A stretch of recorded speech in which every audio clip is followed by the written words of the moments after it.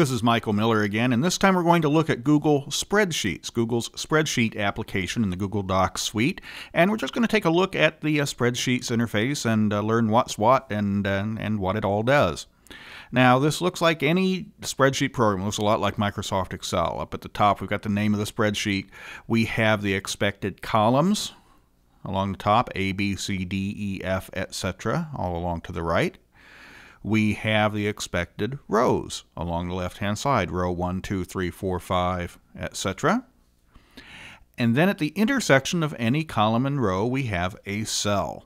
And each cell is labeled B1, B3, D5, etc., combining the column and the row to give the cell a name.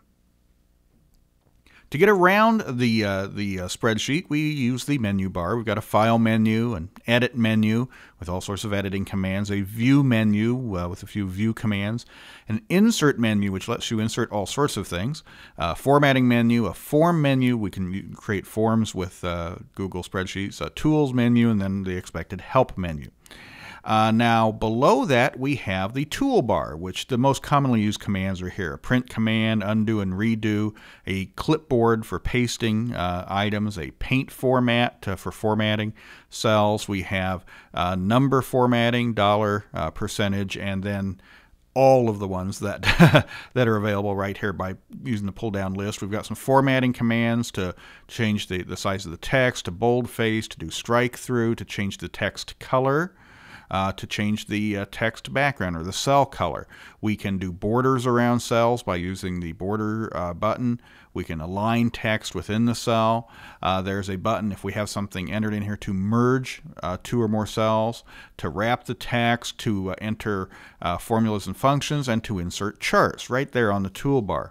There's also something neat we want to look at here, in that just like Excel, Google Spreadsheets lets you add multiple sheets to a given file. We start out with one sheet right here, and of course we could duplicate the sheet or rename it if we wanted to.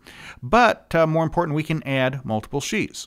Now we do that by coming over here to the little plus button right here on the bottom. We click that, and boom, we add sheet 2. Sheet 1, Sheet 2, they're automatically labeled. We can add additional sheets, Sheet 1, Sheet 2, Sheet 3. Now, if we want to do any editing or whatnot to a given sheet, we click the little button on the sheet itself, and if I want to delete it, we just click Delete, we press OK, and we've deleted the sheet.